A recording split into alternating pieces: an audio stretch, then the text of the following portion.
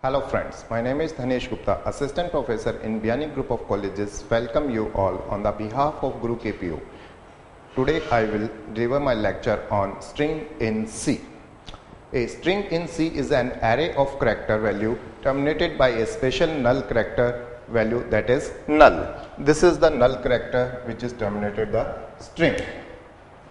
For example, we can take a string of 3 character space. When we declare a string, it is a character type array. In this, we store str0. It is the first position of the string. We store the value h. H is a character. Single character is given by the quotes. And the second element of a string str, we store the value I. So the last value of the string is always a null character. So the string is always terminated by the null character. In this we store 2 character and 1 for 2 character, that is h and y, and plus 1 for terminated character, that is null character. This is the null character.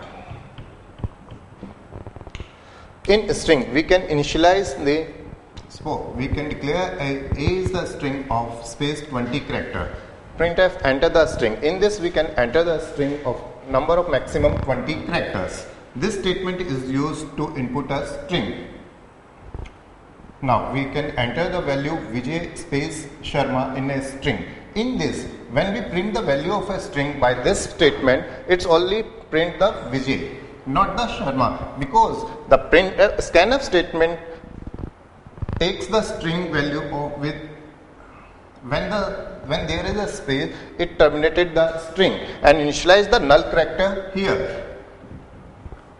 For this we can, the alternate statement of this is the get s. In this statement we can, when we enter the value Vijay Sharma, it accept the all value Vijay space Sharma in this. So when we print the value of a, it should print the value Vijay space Sharma. This is the alternate of the scanf statement. Thank you for watching this video. For further information, kindly log on to gurukpo.com. Thank you.